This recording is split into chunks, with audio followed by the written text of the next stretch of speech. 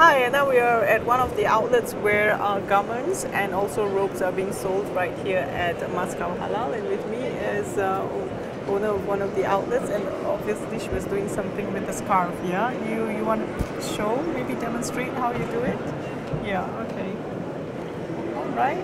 So this is one of the headdresses, and yeah, it's a scarf that she's putting around her, and this is a very traditional and Islamic way of having a scarf over your head.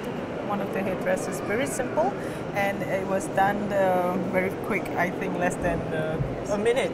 Yeah, okay. And also at her shop are robes and long dresses, which are actually quite popular right here in Russia. A lot of whites and also, yeah, long dresses with nice coaties.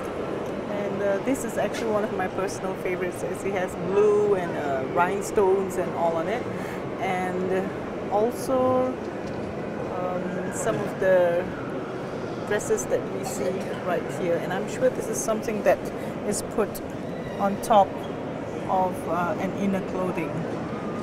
Also accessories at this shop right here at Moscow Halal.